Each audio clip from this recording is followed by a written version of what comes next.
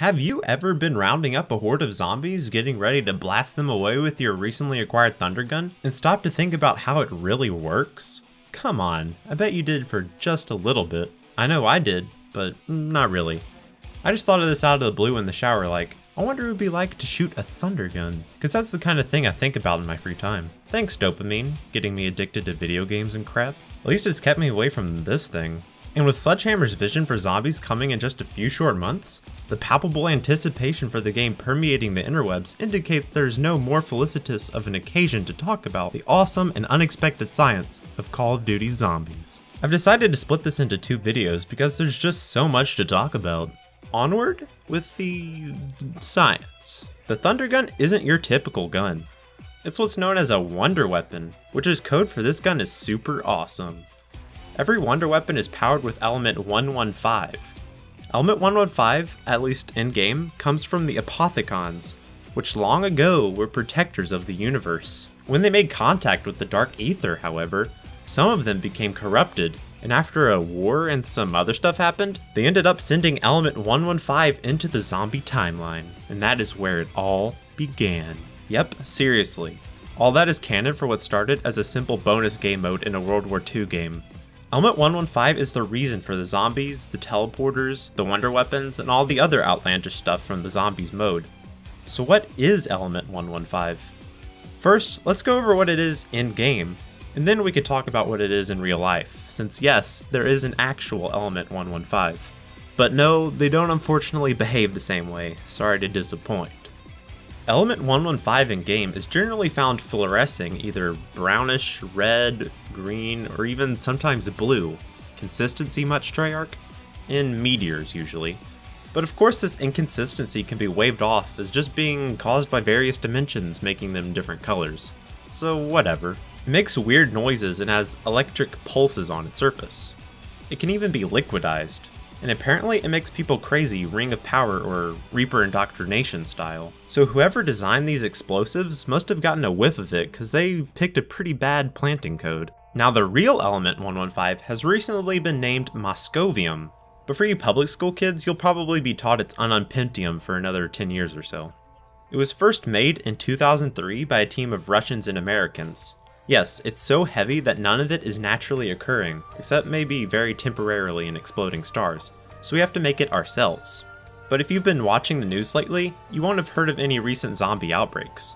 That could be because us COD players are doing our jobs. We don't need no Brad Pitt. Or it could be because the real Element 115 is quite possibly one of the most useless materials ever. I think a tasty root beer float is more likely to cause the zombie apocalypse. Its half-life varies depending on the isotope, but the shortest is 40 milliseconds and the longest is 800 milliseconds, which means that if you somehow had 1 kilogram of Moscovium 290, which is the 0.8 second one, well, it would be impossible since we've only made 100 or so atoms of it, and it would likely explode like a nuclear bomb, but we can't be too sure of that since we don't have any idea about its critical mass. But ignoring that, 1 kilogram would decay to literally 1 atom in just over a minute. For reference, that's about as fast as my competitive Overwatch profile. I don't think we're going to find a convenient meteor of it sitting around to power this gun. But there are some real world properties we can infer about it even if there hasn't been enough of it yet in one place to see with the naked eye. You know how I said only about 100 atoms of it have been made?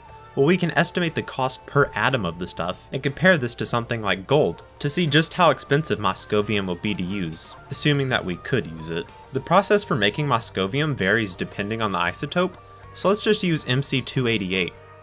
The process for making it involves crashing calcium-48 at extremely high speed and energy into americium-243 in a particle accelerator, and just hoping that 2 of the atom's nuclei will fuse together to make Moscovium-288. Notice how 48 plus 243 equals 291. Well, 3 neutrons fly out in the process, totaling to a tasty 288 sandwich. If you're wondering where the 155 comes from, it's the number of protons in the nucleus, also known as the atomic number. Making Moscovium is very wasteful and expensive.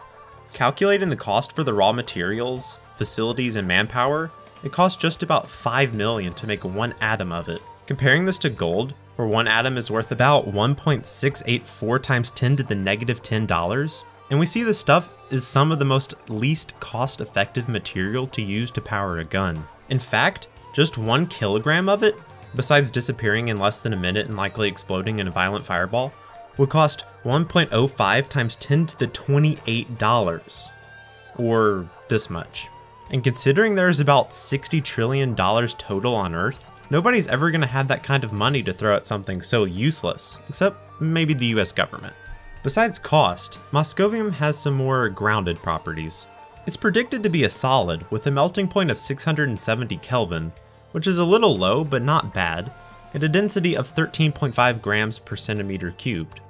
Higher than lead, and just about the same as mercury. Mercury would actually be a more realistic weapon than this though. It's poisonous, you can drown in it, it's hypnotizing to look at, it doesn't have a breathable atmosphere. We can predict properties of elements based on its group. For example, every group 1 element, the alkali metals, hates going to SeaWorld. Oh, the humanity. Group 18, the noble gases, don't react to anything except for the ones that do. Moscovium is in group 15, so that means it has 5 valence electrons. Due to this, it could form quite stable compounds with double or triple bonds. This could be useful in the wonder weapon because it means we can make some nice compounds and stuff with it. Other trends in group 15 are the main reason we know the properties I already mentioned. I'd say that's about all we need to know about the real element 115. It's quite possibly the worst material to use to power a gun, but in the zombies universe, the apothecons must have done some Wingardium Leviosas on it because it seems to work wonders. The Thundergun, like its name implies, makes no sense. I guess I should mention that the Thundergun is available on the maps Kino der Toten, Ascension, Revelations, and the Black Ops version of Nacht der Untoten. And of course the mission numbers. Made by the Russians led by Gersh? Russians. Moscovia. Interesting. Well, it was plagued by a small fuel cell capacity in short range. In-game, it fires a large blast of compressed air to take out enemies. Let's just think about this. It fires air at a force strong enough to rip off limbs and take out up to a max of 42 zombies at once, which is the limit in a 4-player match. It could probably take out more than this since the wiki lists the damage as infinite, but in actual terms, let's just limit it to 42 zombies max that can be blown away. The range on this was quite interesting to figure out, and after doing a bit of research, it really doesn't make sense how short of an effective range it has. After messing around with it in the campaign, I settled on a good representative distance for the maximum range the gun will affect targets. This is not the lethal zone, only the furthest distance the gun will cause enemies to trip over or whatever it ends up doing. I noticed this range was just about the same as the shotgun I was using, the Spaz 12. The absolute max range for the Spaz is 15.24 meters as given by the COD wiki. So I put my hypothesis to the test. I took the size of the target that I stunned with the Thundergun and compared this to the size of another target at a range we know exactly, which is the max range the Spaz 12 would hit my test dummy. Yep, in Call of Duty, shotgun pellets just magically disappear into nothingness after a certain distance. I bet it's those pesky apothecons, huh? Since in split screen mode, the center of the screen gets squished down by just over a quarter, we'll have to compensate for this by scaling it up 130% in the comparison. Now the two look almost the exact same size, considering I chose the closest multiplayer model I could find to the Thundergun test target, and the stances are just a little bit off from each other. Now we can say that the outermost range for the Thundergun is right around 15 to 15.5 meters. At this range, the air has enough energy that it can stun a person for a few seconds, or for those with weak constitutions, knock you to the ground. The lethal range for the gun, by my estimation, is just about half of that of the total range, which puts it at 7.5 meters. That is, just under the 3-shot kill range for the Scorpion. I couldn't do as much of a scientific test for this range because whenever an enemy was that close to me, they were moving much too quickly for me to consistently line up shots to test which killed and which did not. So 7.5 meters will have to do. This is quite a short range, even for Call of Duty. Compared to real-life air cannons like this one, which is supposedly the largest one ever made, it can knock over a wall of cardboard boxes 100 meters away. But even at close range, it doesn't seem to have nearly the power of the Thundergun, which can rip off legs and throw people all over the place. And it's 3 meters wide, 4.3 meters long, and powered by 10 people, which the Thundergun doesn't have going for it. This thing just looks like it would hurt quite a lot, not really do any serious damage. 747 airplanes are able to blast people over if they stand close enough. A stinking jet engine can only blow people over. We need something many times smaller that can kill people. So real weapons using air for ammo actually have quite far ranges, but just not much killing power. Interesting. In part 2, we'll be calculating the force exerted by the Thundergun, and all the other cool things we can figure out given that information.